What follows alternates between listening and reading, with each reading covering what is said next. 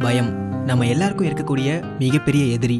இந்த பயத்தால நம்ம வளர்ச்சி, முன்னேற்றம், திறமை, நம்பிக்கை இவையெல்லாம் பாதிக்குது. அப்படின்னா இந்த பயத்தை நாம அடிச்சு விரட்டணும் தானே. சிலருக்கு உண்மையை பேச பயம், கேள்விகளுக்கு பதில் சொல்ல பயம், திறமையை வெளிப்படுத்த பயம், தங்களுக்கு பிடிச்ச வாழ்க்கையை அமைச்சுக்கிறதுல பயம். இந்த மாதிரி பயங்களால நம்ம மேல நமக்கே நம்பிக்கை இழந்து நமக்கு பிடிச்ச வாழ்க்கையை நம்மளால வாழ முடியாம போயிடும். ஸோ இந்த பயத்தை விரட்டி அடிக்க உங்களுக்காக 5 வழிகள். இதை ஃபாலோ பண்ணீங்கன்னா பயத்தை விட்டுட்டு கண்டிப்பா நம்ம தைரியத்தோட வாழலாம். ஃபர்ஸ்ட், செயல்கள். நம்மளோட செயல்கள் தான் நம்மளோட பயத்தை போக்குறதுக்கான முதல் வழி. உங்களை எந்த விஷயம் ரொம்ப பயமுறுத்துதோ அதை திரும்ப திரும்ப செய்ய முற்படுறது.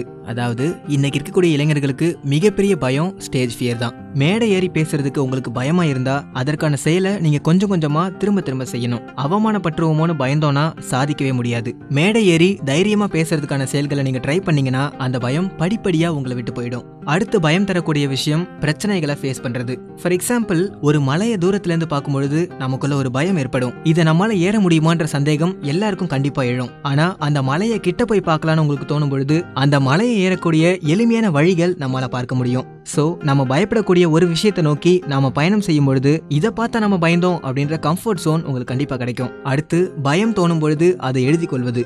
ஒரு பயம் தோணும் போது அதை நினைச்சு ஒரி பண்ணிக்கிட்டே இருந்தோம்னா அந்த பயம் இன்க்ரீஸ் ஆகுமே தவிர குறையாது. சோ உங்களுக்கு பயம் கொடுக்கக்கூடிய ஒரு விஷயத்த ஒரு பேப்பர்ல எழுதுங்க.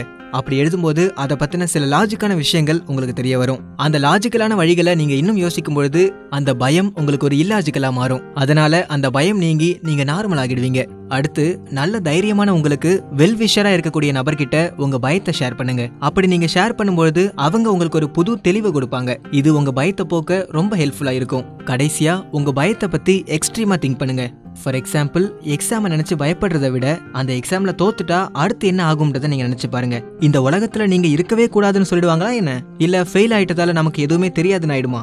அப்படி எதுவுமே ஆக போறதில்ல. சோ தேவையில்லாம பயத்தை மனசுல வச்சுக்காம எக்ஸாமுக்கு நீங்க கவனத்தோட படிச்சாலே போதும். இந்த மாதிரி எக்ஸ்ட்ரீமா திங்க் பண்ணும்போது தோல்வியும் நமக்கு பாசிட்டிவா மாறும். நம்மள சின்ன வயசுல இருந்தே இருட்ட காட்டியும் பேய் பிசாசை பத்தி சொல்லியும் நம்மள பயமுறுத்தி வச்சிருக்காங்க. சமூகம் நமக்கு கத்துக் கொடுத்த இந்த தேவையில்லாத விஷயங்களை நம்ம அவாய்ட் பண்ணி சமூகத்துல நாம சிறப்பா வாழ்றதுக்கான தைரியத்தை நாம வளர்த்துக்கிட்டு உங்க லைஃபை உங்களுக்கு பிடிச்ச மாதிரி சந்தோஷமா வாழ வாழ்த்துக்கள்.